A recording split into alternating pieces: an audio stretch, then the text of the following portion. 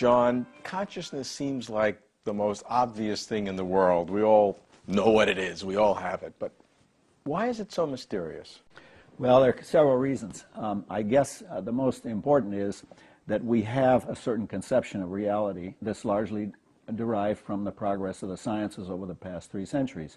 And we think that ultimately reality must be material. And then we find, my gosh, we're all conscious. We all have this inner qualitative, subjective stuff, and that seems mysterious.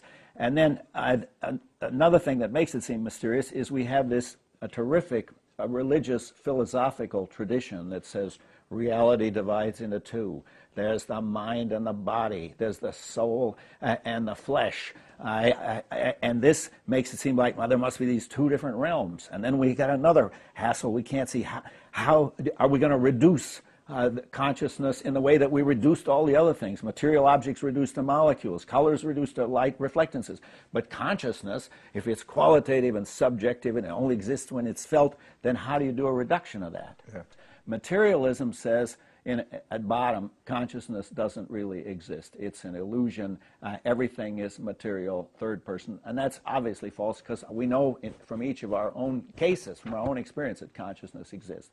Now, dualism, which says, no, they're 2 separate and distinct realms, dualism is in worse shape in a way than materialism because it hardly gets up to the level of being false. It's incoherent. So I've suggested, look, forget about dualism, forget about materialism, and there's a way out of this conundrum. All right, help me. Okay, here's how it goes.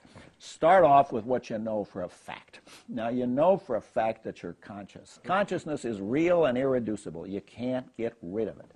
Now, the second thing to remember, and this we've only come to know in the past couple centuries, all of my conscious states and all of your conscious states are caused by neuronal processes in the brain. And then third, consciousness is something that goes on in the brain. It is a feature or state or process going on in the brain. It's not mysterious. It is spatially localized. And finally, we know that conscious states actually function causally.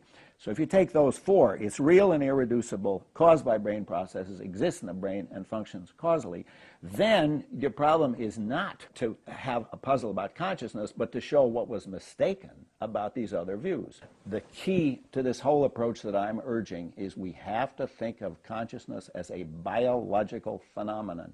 It's as much a part of human and animal biology as digestion or photosynthesis or the secretion of bile or mitosis. We're talking about human biology here, human and animal biology.